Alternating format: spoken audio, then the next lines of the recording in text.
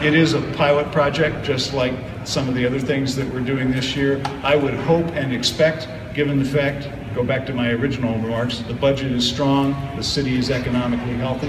If this works, it will be in the mayor's proposed budget for ongoing funding next year, and likely at a larger amount, because what we're trying to do with this or anything else that we're dealing with in homelessness and housing is find things that work, find things that are cost effective, take them to scale with, in this case, some new partners with new ideas. It's not hard to envision some community backlash for a homeless drop-off area in someone's neighborhood. We see stuff like this all the time. Have you guys found land? Have you identified land? Have you talked to neighbors? Yeah, that mythical location where people would welcome, say, R2D2 or a day storage facility is still elusive. But we think locating one of these day storage facilities under the Burnside Bridge is doable and will be accepted by folks in the neighborhood, and likewise in the Central Eastside. I think from my conversations with both in Old Town and Central Eastside, you know, any reasonable person is going to acknowledge that we already have a lot of street homelessness in both places. Having some place for people to leave their cart